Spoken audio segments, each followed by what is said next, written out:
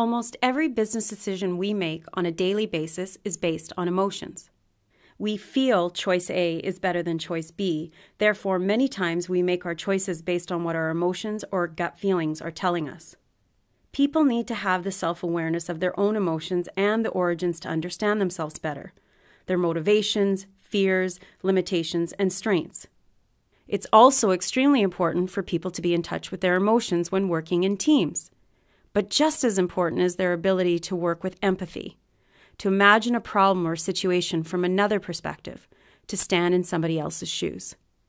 Being attuned to other people's emotions and concerns is even more significant today when teams are cross-cultural and businesses are global, thus increasing the complexity of interactions and how emotions are expressed.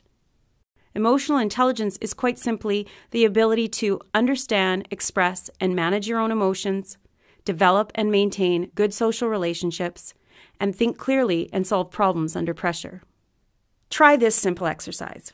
Recall a recent incident you would describe as stressful.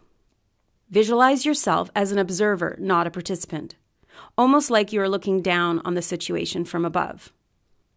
As you shift from the role of the participant to the observer, notice the corresponding shift in your emotional state. This self-awareness, now freed of its emotional charge, will help you clearly see how you are impacted by the situation and how you are impacting others. All too often, there's very little emphasis placed on building soft skills or emotional intelligence in schools or workplaces. So where does one learn how to hone these soft skills? The Leading with Emotional Intelligence course is an essential leadership program which helps students, corporate professionals, and entire organizations realize their full potential and improve their relationships with others.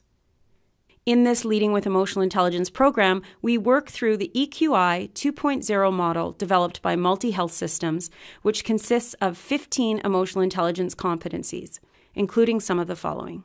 Self-regard, the ability to accept yourself for who you are, warts and all. Assertiveness, the ability to say, in a non-offensive way, what you need to say when you need to say it.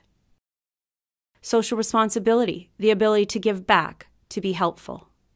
Impulse control, the ability to resist or delay an impulse, drive, or temptation to act. And flexibility, the ability to transition your emotions from one state to another. The only way to strengthen your 15 emotional intelligent competencies is to work them. Just like strengthening your biceps, the only way you can build these competencies is if you practice working them. If you want stronger biceps, you do more curls. Well, in a sense, if you want stronger emotional muscles, you do the exercises you need to in order to improve them. This Leading with Emotional Intelligence program provides the necessary tools to 1. Perceive, express, and manage your own emotions. 2. Be aware of others' feelings and help establish strong relationships. And 3, use the information provided by your emotions to act appropriately in the face of daily challenges. The more you understand your emotions as well as others, the better your professional and personal lives will be.